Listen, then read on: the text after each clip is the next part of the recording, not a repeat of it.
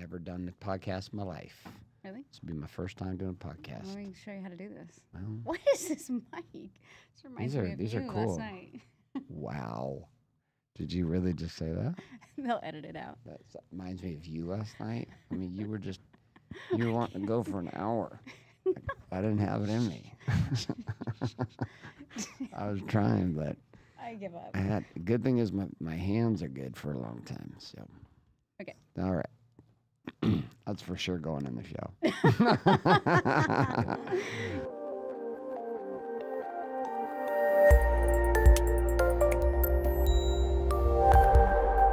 Hello, my name is Garrett J. White, the founder of Wake Up Warrior, and I'm here with my lovely hostess with the mostest, compadre and We haven't partner. been in an actual podcast studio in a long time. No. We used Long to, time. We did our new first podcast at our home. Yeah, well, how did that go down? Did you like that? I thought it was good. The audio was a bit iffy. The audio is shitty. You know what? Let's call it what it was. But you know what's so funny is I showed up for a team meeting that I wasn't invited to. And then here we're doing a podcast. And then I was like, let's do a podcast because it's in the same meeting room. So here's the deal. I'm going to give a shout out to this person will know who they are, but I'm not going to say their name.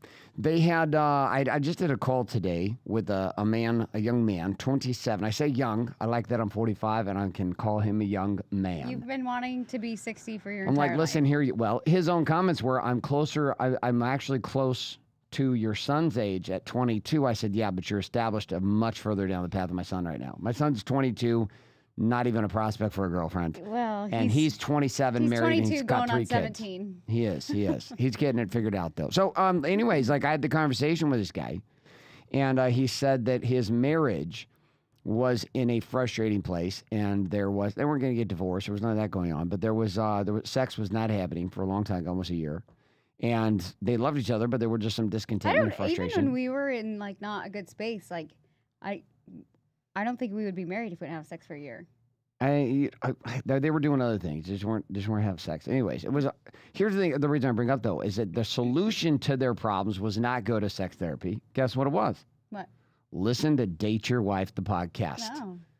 Why do you think that we're able to give people that kind of healing?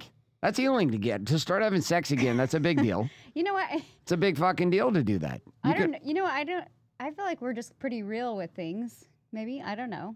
Well, I think we create opportunities for people to talk about things. Mm-hmm. So in the spirit of talking about things, let's talk about how your sex game is leveled up big time. I was wondering why you want to talk about. Well, I don't know, but you need to talk right into that microphone. This mic, I'm telling you. No, you need to adjust. It's not a limp dick. Here, hold on. You just adjust it right there. See, that works right there. Perfect. Okay, so let's talk about your sex game in the last year and a half, because your sex game has definitely gone through the roof. You've gone through the roof. I've shot through the roof. Listen, let's talk about it though, because you went down a fitness thing, and you started doing body. No, it didn't just little help. It's like the sexual monster that I've wanted to be dominated by. The woman who tells me I conquered you, which is the statement that you used here about a month ago. We just ended having sex, and you were like, you said I conquered you. No. You said no. Own would be like nice. You said, I conquered you. Either way, I conquered and own you. You are welcome. Well, let's talk about this. Like, you took on fitness and it affected your sexuality. Why? You know what? I don't know. I think I used to be in this place where I was like, oh, I don't want to have sex with the lights on and this and that. But I don't think it was necessarily just about me. I don't think I liked having sex with you for a while. I don't know how else to say it. And then, like, when I liked you, and then I liked me, and then I got really unfit, I was like, we should have sex all over with all the lights on all the time. Okay. So we face 2 major issues. Issue number 1 is I don't want to have to look at you when I'm having sex with you. I didn't want to be intimate with you. Like, do you know what I mean? Like, there's like sex and then there's like intimate sex. And I was like, what's the difference between sex and intimate sex? Because I hate when people are like, we're intimate. I'm like, what does that mean? Like, what is it? Sometimes you just have sex and sometimes you have intimate sex. So, okay, what's the difference though? You still haven't defined it. Give me an example what sex is that's not intimate. I mean, there was years where all we had was just sex, and it was just like checking it off the list, and it was like, Did you ever like it during that time period? I did, but it wasn't intimate. Like, of course, like... You were just going to get off, but it was like... It wasn't... I could get off. This could be any guy. I mean, it was just like sex, yeah. Did you ever? Intimacy is like you cross the other line for that other person, and like it's fun. Did you ever? I know this wasn't really a big thing for you. Was a vibrator ever a thing for you?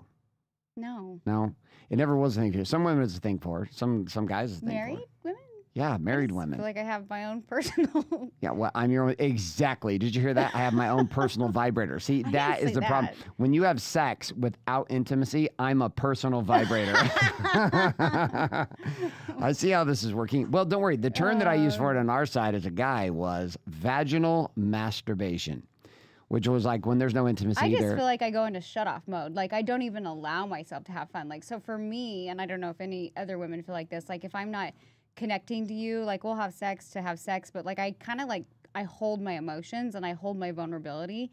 And that's what you hold the most, your vulnerability. I was going to say, I don't let myself even, like, enjoy it or have fun. It's just like, okay, get off, have fun, like, have sex. Okay, so we had two things happen then. One, we had a change in how you were seeing me. So that was one thing.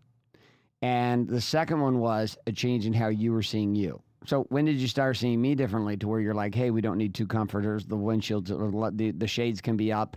We can have sex with the lights on. I'm going to tease you and play the game. Like, this happened a few years back. Did this? I mean, this was happening a bit before the baby was born, but it's happening way more after the baby's born, which I think has to do with you seeing you. But let's come back to you seeing me. What changed? I think I liked you again. It was so funny. We were filming a sales documentary at our home, and you weren't in the room because Jeremy was doing his magic, interviewing me, and he was just like asking. We were just like talking about Isla and all this stuff, and I was like, it's funny. Like when I got to this place, I didn't want to be married to you, and that's why we had such a big gap. We had like an 8-year gap, and then it got to this place where I even feel like with Ruby. Because, and I know you've shared this, so I can share it on a podcast, but, like, that's when, we had some issues, like, when I was pregnant with Ruby. Yeah, that was when I cheated. And I was, like, 9 months pregnant. And I even think back to when I got pregnant with Ruby. It wasn't because I, like, I just felt like I was like, oh, it's been that amount of time. It's time to have the next kid. And I don't even think I really was connecting with you when I got pregnant with Ruby. You know what I mean? And so... which is weird because I think back to that. But I don't remember feeling really my point is, either. like, with Isla, it was definitely like I got to this place where I'm like, I want to have your babies. Like, that's when I knew I like wanted to be married. So I was like, I want your babies in me. Well, we had two things happen. Number one, we purchased a home, which we hadn't purchased a home in 10 years. We'd just been leasing because I think both of us were like, we don't know if it's going to work out. Yeah. And so we bought the home, and I then remember you were telling me you were committed. You're like, finally, like, divorce was off the table, and you told me, like, you're like, I'm committed. And that was like the last piece of the puzzle because you were like even backpedaling into buying our house before we bought our house now. Yeah. And you were like melting down, and I was like, motherfucker, like, you say you're committed. This is I know you're like, oh, you don't need a house and this and that, but then at the time you were talking about buying a Lambo, and I was like, live in your fucking Lambo. I was like, I remember that. You were, when I think back on it, it does make a lot of sense. It doesn't seem like the smart. No, it does make a lot of sense what you were saying. But at the you time, felt I didn't like really I want was to hear trying it. to control you. Yeah. I was like, are you serious? But to me, I was like, let me get this straight. You're gonna go buy a $500,000 car, but you won't put a down payment on a home. I was like, I need you to look at your priorities here. But obviously, we know how that went. We got the house, and then a year later, you were like, I'm getting my Lambo. And we did. So we got the house in 2017. We bought it. That was a big shift. I got the Lambo, which was a big shift. Now you're like over the Lambo. I drove the Lambo today. I like the Lambo. I just decided that I'd rather have a vehicle that I can put all of my kids in at once. I'm becoming that fucking guy. You're so responsible. I mean, I'm becoming that fucking guy. I'm like, what do you want? I want a really nice stability, SUV. I want a nice home. I want comfortable shoes. I want a retirement plan. I'm like, oh, talk dirty to me. I want to golf on to Tuesday me. with Bobby. All right, so like you have a change. So you change the way you're looking at me, but then you have and sex definitely gets a lot better. A lot better. You're having more fun. I'm having more fun. Somebody's having fun. Both of us are having fun. But then the quantum game happens. You give can't birth even look at me straight right now. I can't because all I can think of is you naked in like 1,000 positions. Okay. So like here's the thing, like you changed how you saw yourself. Because you always thought, hey, I'm an attractive girl. I think like I said, I was more willing to be more vulnerable around you because I felt like we like gained that spark back, and I was like, hey, I'm yours. here you go. You can have whatever piece of me you want. Yeah, then that was the first time.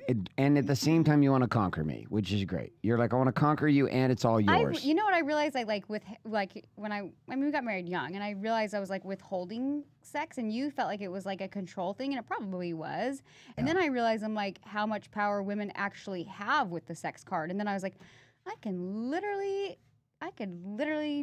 have this to my advantage. That's bullshit. But I don't. It's a great gift, but it's bullshit. We talked about this on the last show when you come in to sit naked on the keyboard in the office of the house. It's like, what power do I have against this? But sometimes I'll be like, oh, I can get what I want if I approach it this way. But then sometimes I don't. So sometimes I feel like I'm like, I come and seduce you or whatever, and then like this happened actually recently, and then like you were still kind of an asshole. I'm like, let me get this straight. Like, I'm really crossing the line in so many ways, and you're still being rude. Yeah. And even recently, I'm sure people know about the stack, and I was so frustrated because it was recently you send me a stack, and then you come in the next morning and you give me a kiss, and I was like, no, we get to have a conversation. You don't get to just send me your stack and think that I forgot about the mean words you said to me. Like, no. Oh, yeah, and that was a little rough. I always have this theory, like, where I ask myself, like, Danielle, how do you get what you want? And so sometimes I feel like I'm the one that's quick to not fold, but like just be like, I don't care. That doesn't matter anymore. Like, I love you. Like, you know what I mean? Yeah. And this was like the one time that I felt like I'm like, okay, I like I crossed the line. Oh fuck. There went a Red Bull on the floor. Sorry. I'm telling you, like, I love you. It doesn't matter. And like, I just felt like, but I just think you were kind of frustrated with work and a lot of other stuff going on. Yeah. I mean, we were on vacation for like 8 days, which I think it was a combination of buying our new house. Yeah, we just bought the house. Going to Mexico for a week. Spending a lot of time together. Spend a lot of time together. Like a lot of money. You had a meltdown like this last time we bought our house, and I was like, I'm still having a meltdown. You're still having a meltdown? Yeah, I'm still having a meltdown. When does this meltdown end? Well, let's continue to talk about why you changed how you saw yourself, and then we'll come back and we'll talk about my fucking meltdown. Because I had a meltdown the last home we bought, too. It's like this new level, new devil. It's not that I changed how I saw myself. I changed how you saw me. That is bullshit. Of course you changed how I saw you, but I always thought you're hot. I think you're hot even when you got big boobs and you're pregnant. Like, I like the big boobs. But you changed yourself. So let's own the fact that you hired a trainer, you went down the fitness path, you became a bikini competitor, you started knowing, you thought you were sexier. I definitely thought I felt more comfortable. Like, I felt more comfortable. I always thought, I mean, I always felt pretty confident and comfortable, but I was like, all right, I worked pretty hard. And I think it's like, I was raised super conservative. We were both raised Mormon, and it was like your mom. I remember when we were dating, your mom was like, "Your girlfriend's wearing a bikini." I was like, "Yeah," like. And it was like a big triangle. It was like a It wasn't. It was like a super. Yeah, it was like. I was trying to get you to wear thong bikini on a vacation with just you and I. But that's what I'm saying. But you wouldn't do it.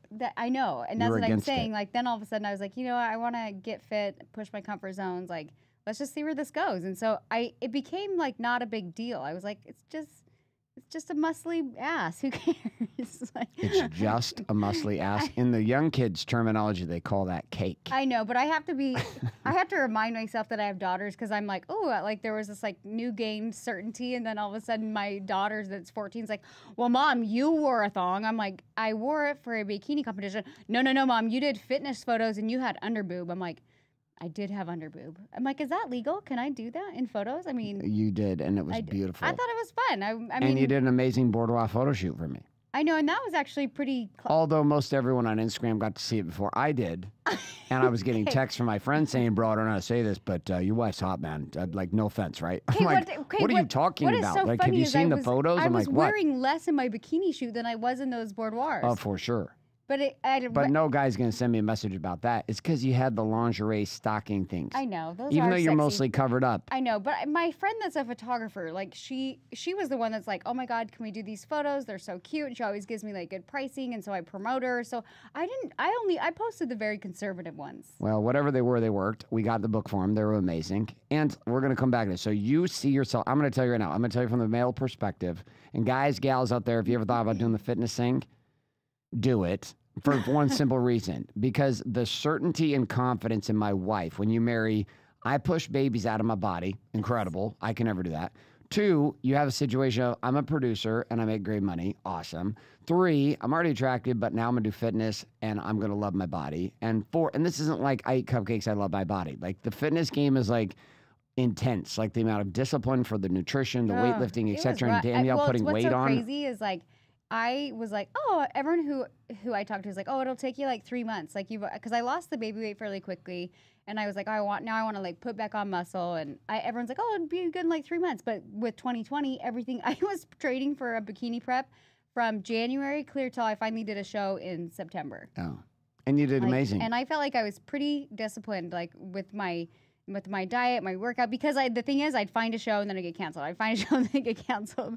I mean, I had a few moments where I was like, fuck it, I'm not doing it anymore. And then I was like, no, I got to do it. I've been training all year, and I finally did it, and I had really good results. I won in every category that I entered, and it was kind of like a rookie show, but I mean, there was like 50 girls, and I won top 3 in every category I entered. So now I'm like, okay, I'm actually training for another one this year.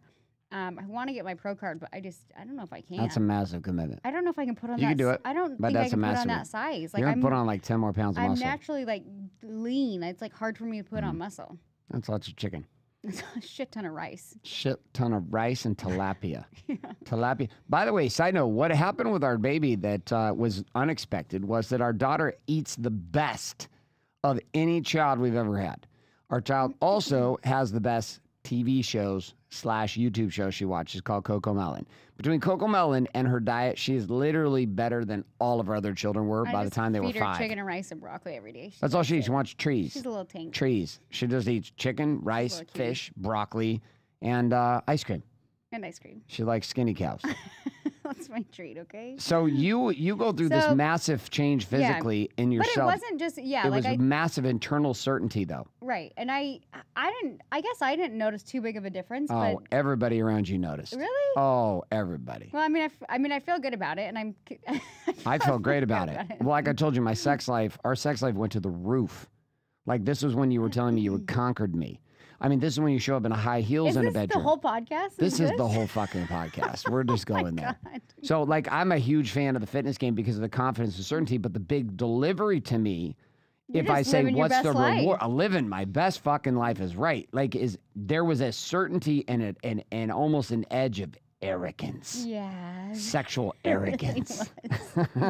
Again, you are welcome. That was Danielle's date night. She planned last week. She texted me and said, here's what we're doing.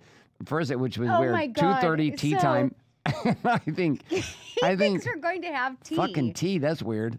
We're going to go have some tea at the... You know what? Let's talk about date nights, because we do date nights once a week, and we did these even when we didn't even like each other. Yeah. And This was quite the date night, though. It was. We had tea time, which was golf tea time. Then I found But I had been talking to a guy from London that day. So when you sent me the text, I'm thinking, we're having fucking tea time. That's weird. I've never had tea, but is it like liquored up tea? Like, what kind of tea is this? Like, is this tea that makes you see? Are we doing ayahuasca at lunch? Tea. No. I literally didn't realize you meant golf. Yeah. Tea time. No, we were golfing. Yeah. Yeah. That makes sense. You know, golfing instead of drinking tea, since we never do that. So we go golf, and then? And then I found a company that does massages at your home. So I like set up like our whole master bedroom balcony basically like opens up to like the ocean. The ocean. It looks like you're in a super sweet hotel. So then I get like massage therapists to come. Then we went to my favorite steakhouse, and then we came home. And you didn't bring a jacket. And I didn't bring a jacket. Yeah, because you always do that. Let's tell them about that. How many times would we leave to go to date night thing, and you don't bring a jacket? I had this really only cute to take slip my dress. jacket. I had this really cute slip dress on, and I put on a blazer that had no sleeves, but it was cuter than like a coat. But then I ended up wearing your coat, so it really defeated the purpose of the outfit, except for the entrance into the restaurant. I looked hot. You did look hot. And then for about 3 seconds as you sat down, realized we were all outside because of COVID. I know. And the heater was not going to be enough, and you had goosebumps all over the place. As much as like, nipples popping, that was not going to work long term. So I took my cool jacket. Mm-hmm. And you took the jacket, and then I sat there with nipples popping for the rest of the dinner. Why would you wear a T-shirt? Because I had a giant, awesome coat. Okay. You took? That's great. Why would you wear a T-shirt? Well, because you took the jacket. That's a girl thing. Guys just always have an extra backup coat. I need a backup jacket. Yeah. All right, so date nights were happening, but date nights have changed for us because, listen, I wanted to plan the date last week, but you didn't do it. You took over. I get so bugged because guys' version of planning something is always last minute. Not true. Yes, it is. No. It's so true. So sometimes usually when I plan date nights, I plan them on like Monday. So my brain just knows like Monday, it's Monday. It's Monday. You got to plan date night. And so we usually do date night on Friday or Saturday. And it's hard to get restaurant reservations, especially with everything that's going on right now. And I'm always trying to think of something different to do.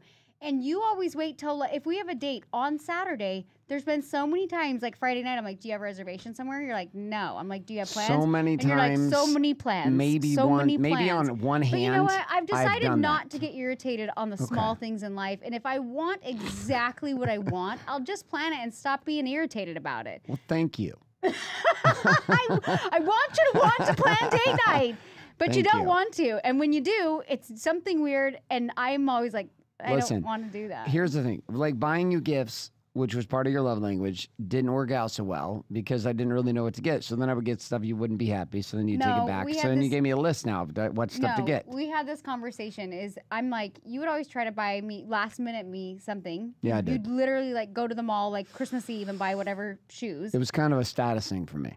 I don't know why. No, it was a lack of preparation and laziness. True. Yeah. But I finally was like, babe, I need you to stop going to, like, you need to plan ahead. And I was like, I'll never say no to diamonds. 2020, I did well. So you slowly, now I feel like birthdays and holidays, like, you'll get me like a nice piece of jewelry or whatever. And it took 20 years. have a jewelry guy and it's fine. But you know, it's my favorite. And you actually haven't been, you're not like this anymore, but the grudgingly gifts. Whoa, ooh, that shit. moves. You just did that. Did you see that? The table just got a heart on, went straight up in the air. You must have said something right there. I was like, yeah. The grudgingly gifts? Yeah. So I don't do that so much anymore. You don't. The last time you did that. Explain to them the grudgingly gifts. The last time you did that was actually last Valentine's. And no, it wasn't last. It was 2 Valentines ago. 2 Valentines ago. We were at You were pregnant. No, I wasn't pregnant. It was before you got pregnant. No, I was Why the not. hell's this going what up right is now? going on? Stop. Push it down. I wasn't pregnant. It was last. We were doing a Date Your Wife podcast when I got you the earrings. No, that's not what I'm talking about. It was last. I did it twice? Yes, we were in the Dior store. Oh, and yeah. I like you hadn't got me some like cute lingerie, but let's be real, that lingerie is a gift for you, not necessarily a gift for me.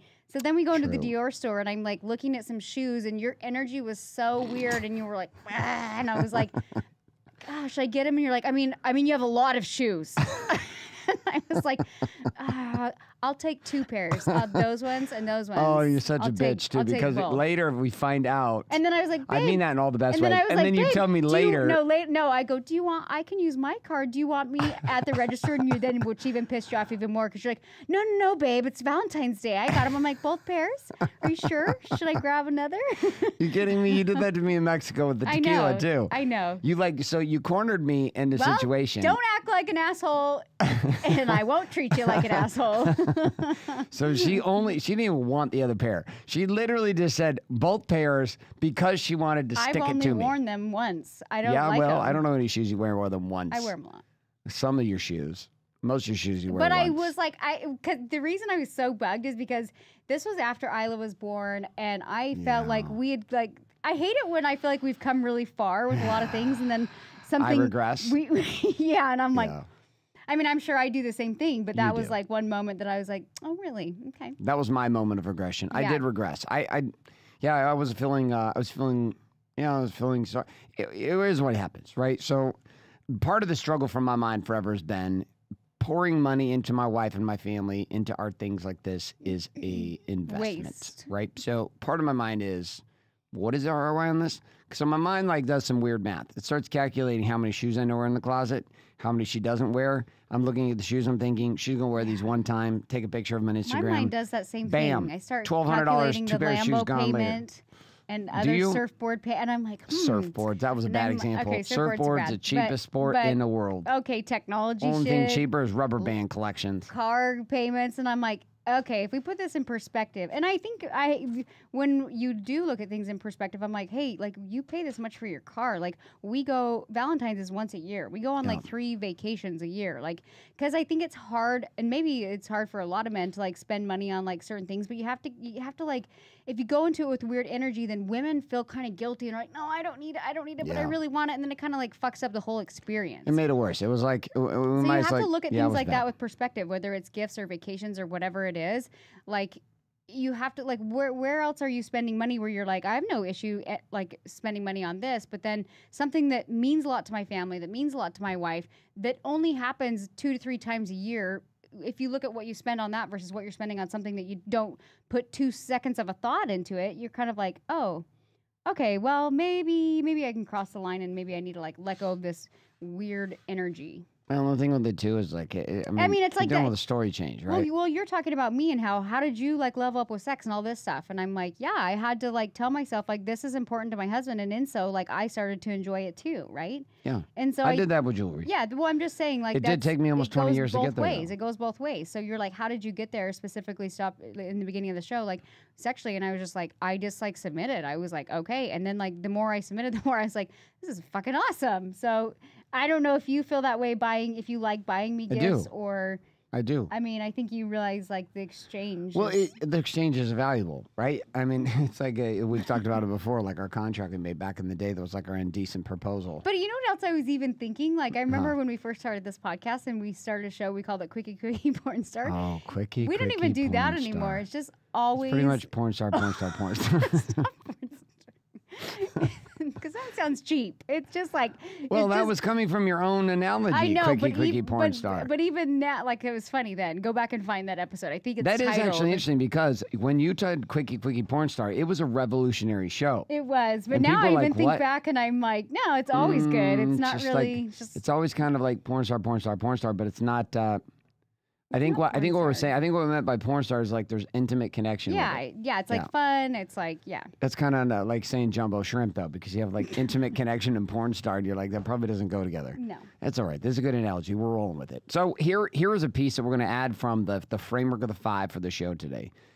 So the jump that we made in 2017 was a jump from stage number 3 in the 5-stage of relationship: seduction, again, to strangulation, to suffocation, right? So if you haven't looked at divorceyourwife.com, you can check that video out over there where I walk through these 5 stages, about an hour-long video. I think will be really useful to you. The jump for us was across the void, which was divorce our storylines, divorce ourselves as individuals to make it to the submission phase. Because that's what you just said. You said you submitted. And I had to submit too. Right here's the thing. If I had it my way, I would have fought to get what you want. You know what I mean? Yeah, I would have fought to be just really good. But it was weird, like with money, because like money for me was a weird thing growing up. I didn't have there wasn't any pursuit for it. And Danielle's been like my trigger to keep pushing, and it became a game for me. It's not even about money; it's about growth, though. And I think that money is the tool that is a result of your growth. But I didn't see that growing. I didn't see that in the beginning of our relationship, right? So I felt used, and I felt like, oh my God, I'm an ATM machine. But I actually came to terms with that. I was like, at a certain level, I am an ATM machine.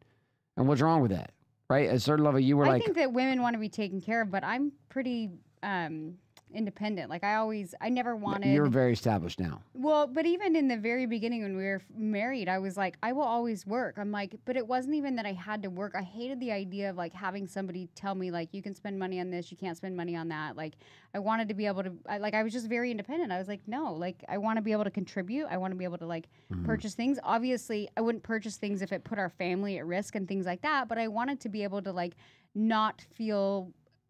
I wanted to keep my independence, I guess you could say. That's hard for some women. It's hard for like stay-at-home moms, some other individuals who just don't, either they have a storyline want to go or they don't. I watch guys control women like crazy like this, where they have to check with them on everything. Like, I don't think I would have a problem with it now. Like even if I didn't work now, I don't think I would have as much of a problem, especially because we have kids and managing the home and like that's a full-time a full-time thing.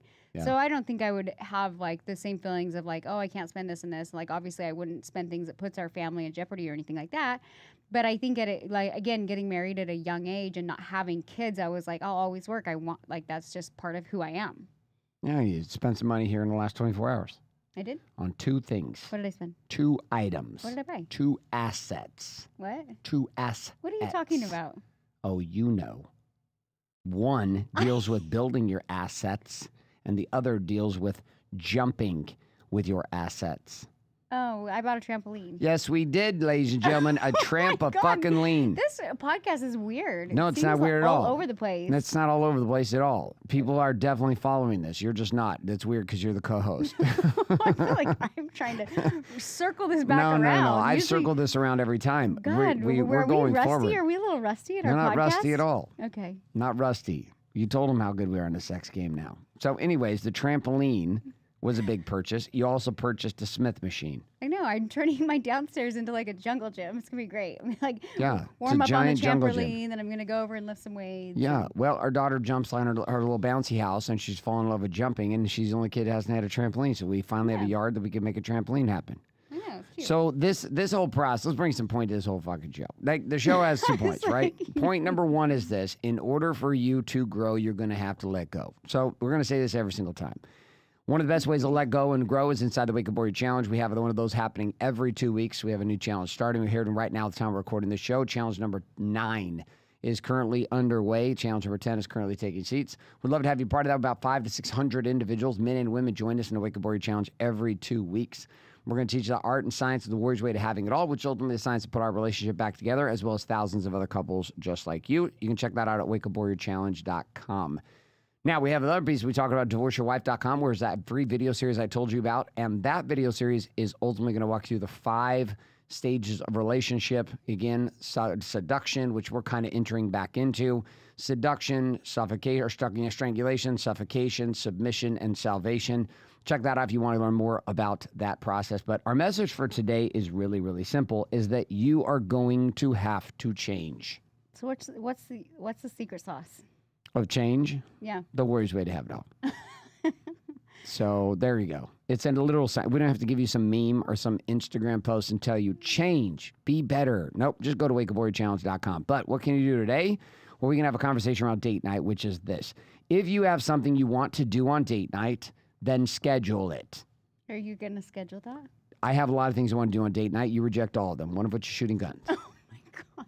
And you never want to do it. We went and did that one time, and I was like, I don't like that. I wanted to bungee jump. You said no. I went bungee jumping on our first date, and I'm terrified of heights. That's how much I liked you. No, well, that's called false pretense. Yeah. You did the first date, you jumped, and now 20 years later, no jumping. All right, well, listen, somebody planned the date this week. You know what's Get so funny after your date. Is what were they talking about in church yesterday?